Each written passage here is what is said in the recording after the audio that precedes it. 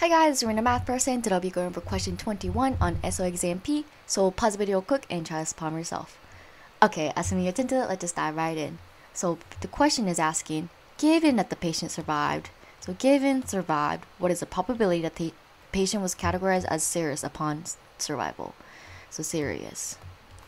So this is survive. So this is equal to the probability that they are serious and survived divided by the probability that they survived. So I'm looking for 10% were critical, 30% were serious, and the rest were stable. Stable is 34, so this must be 6, right? Because all probability has to add up to 1.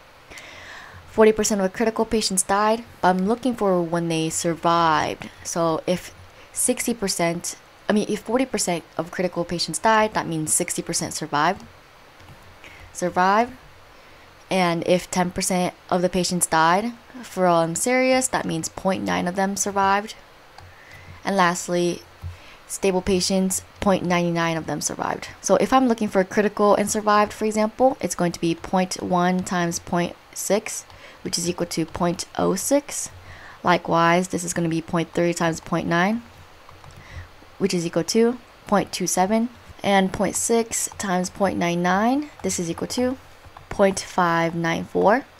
So the probability that they're serious and survive, well, that's this one right here, 0.27. And what is the probability that they survived? Well, that's just adding all these numbers together. 0.06 plus 0.27 plus 0.594.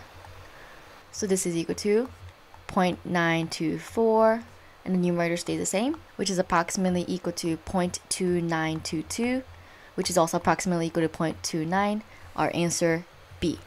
If you guys have any questions, feel free to leave them down below. Otherwise, as always, make sure you like, subscribe, and share. Bye!